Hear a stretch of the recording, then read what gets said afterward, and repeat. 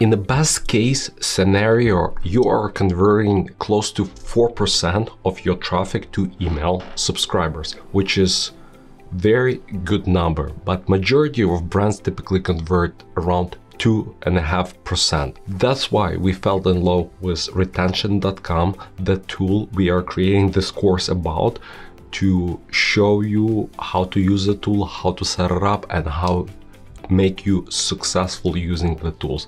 But with this tool, you can increase your email list growth from 10 to 15 times. We call this course Retention Mastery, and there will be 9 videos in this course. We have a special playlist on YouTube channel, so you can go and watch it one by one. Under this video, you will find the link. There's only 4 levers you can pull to grow and scale your e-commerce business. First one is to increase traffic to your site. So you can do it organically with SEOs, organic social media, or you can use paid to drive traffic. You can use Facebook, Google, and so forth. The second method is to increase conversion on your website, where all those visitors either making a purchase or they opting in for email or SMS or something else on your website. To increase average order value of those customers, and fourth are to increase lifetime value. In this course, with this specific tool, retention.com, we will be talking how to pull the lever of increasing conversion rate on your website from web visitor to email subscribers. What is retention.com and why do you need this tool? So for me, not to go deep into technical aspects, it's basically people who are visiting your website and people who do not opt in for your emails. Retention.com is able to find out on their backend what is the email of a specific visitor. They adding their email to your database, to your ESP, to your email marketing service provider. It's either Klaviyo, ActiveCampaign, MailChimp, HubSpot, and then automatically send them emails. As you can imagine, your conversion rate from web visitors to email subscribers can be increased from 2% to 20% or so forth. So you are growing your list much faster, which equals to more chances to sell to people, which equal to higher conversion from web visitor to purchaser. So now let's go to my computer and let's together create an account. Retention.com is not sponsoring this video, but we are affiliated. And if you want to support our channel and want us to continue producing the free content to help your business to grow, please go to flowium.com/retention. It will cost you nothing, but it will help us to have more resources to develop a free content for you. Let's go on my computer to flowium.com/retention. It will redirect you to the landing page. So let's put in all the information. Okay, and then click submit. Okay, so we are now in a retention.com account, and I'll show you actually one of our clients' accounts because our account is empty. There's no data since retention.com is not recommended to use for B2B, mostly recommended for B2C e-commerce industry. So now we're in one of our clients' accounts, and we can see in a dashboard 2 things. They have 2 products, so reclaim feature as well as a growth feature. Growth feature, as I explained in the beginning of this video, somebody visiting your website, not opting in for your newsletters, but you're still able with retention.com able to get their email and you are able to send them the email. With the reclaim feature, when they opting in, the special cookies is added to their either browser or mobile device, and you are able, your email marketing service provider is able to track their behavior on website. However, that tracking is limited to 7 days. With reclaim, I believe it's 30 days or more, or maybe even unlimited, and you are able to track like multiple devices if somebody switched from desktop to mobile or tablet. And why it's extremely important, because you want, when you have some kind of automation abandonment cart, browser abandonment, you do not want to send the mixed messages. If they logged in on a desktop and they abandoned their cart and they went from mobile, they did the different actions, you don't want to send them two separate automations asking them to do something different. So as you can see here in the reclaim flows, they made $13,000 from add to cart, and from browser abandonment, view to product, $3,000, almost $4,000, which is amazing results only for 1 month. So the total reclaim revenue is $17,000. And as you can see in the growth section, they were able to get almost 9,000 new subscribers and get $12,000 in attributed revenue. So in total, it's what, 28,000 in total. And what they are paying for this tool, I can tell you that like return on investment, it's extremely high. And there's also, as you can see here, they have a feature of Meta Audience where you can feed all those emails to your Meta account and retarget them. But for this client, it's not activated. So also on the right side, you can see how they show you the growth from the beginning of the month to the end, and how the revenue attributed either to the growth or to reclaim. Down below, you can see the breakdown of reclaim and specific add to cart, view to product per day, how many orders were placed, and how much revenue was placed.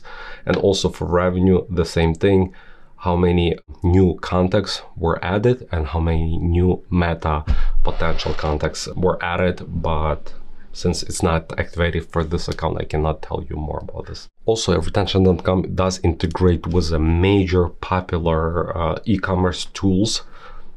And yeah, so here's the entire list. And if you cannot find what you need, you are able to still integrate through Zapier with thousands of different apps. Also under contacts, it's basically shows you per day how many new contacts were added, and you can, if you want, curious, you can click on the number and it will open you the exact list of those contacts, a list of emails that retention was able to recover, and also on which landing pages they were able to recover those emails. Okay, so now let's talk about the code snippet that you will be added to your website when you install on your Shopify. It will be automatically installed, but let me let's go over the settings you want to set up or leave it as default. So first of all, you need to have the domain where you want to collect that information. So in our case, it's a Flowium, and also we have some staging website. Not sure why we have it there, but again, if you want to have it both, but it's supposed to be your main domain of your website. Second, collection page, and there's rules, and there's two settings you can do. First, it's after how many page visits you want to collect their information, and second, after how many seconds on the website you want to collect information. You can set it yes or no, pick only one, or have them both. So by default, it's 1 for page views, and after collect after a specific number of seconds, it says 5. So this is two things you can do. Next thing, it goes hand to hand with a suppression list here and suppression rules here. So what is a suppression list first? Let me explain it before we talk about the rules. So you are paying per collected contact inside of retention.com. You don't want to pay for some contacts that you will collect anyway. Let's say they downloaded your freebie, they started the checkout. In any case, you don't need retention to collect that email. So retention come up with this solution to suppress those people. How does it work? So basically you set some rules telling retention.com that like, hey, if any of those rule applies, do not charge me for those contacts. And they will be added to the suppression list, to this list you see right on my screen. And it will be subtracted from your total what you're paying on monthly basis. So let's go back to code snippet and see what kind of settings we have. So let's click on the added here. And as you can see here, any contacts which came from some kind of email, either from your ESP or something else, where they have in their UTM email they will be automatically suppressed. Second thing is automatically it will be suppressed if they opted in through any of your form on the website, pop out, embedded form, flyout, etc. Also, you can exclude from specific URLs. In many cases, after customers subscribe for something or get something, they get redirected to either thank you page, confirmation page. So it's nice to include that link here. Why? Because it will tell retention, hey, this only people whose information we already collected can land on this page. So it will be automatically suppressed from retention.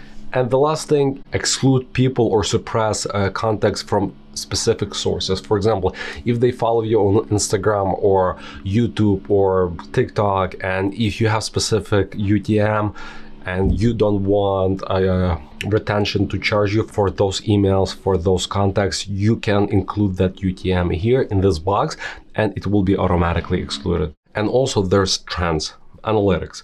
So how many people were added each day to your list, from which source, from which landing page, what kind of inbox provider, Gmail, Yahoo, or something else, and on which days most of your contacts were collected. To be honest, I personally don't know how to use this data yet. The hypothesis I have, so for example, like it might be helpful when you're running ads, in what time you want to drive traffic to your site, because it looks like most likely they are visiting your site between certain hours. But again, I don't have a lot of knowledge about this feature. It's just good, probably numbers for you to have, and you can spot some trends, and based on those spotted trends you might have some different marketing strategies. Okay, so it's extremely important to mention and stress that you do need to update private policy on your website and give people a way to be able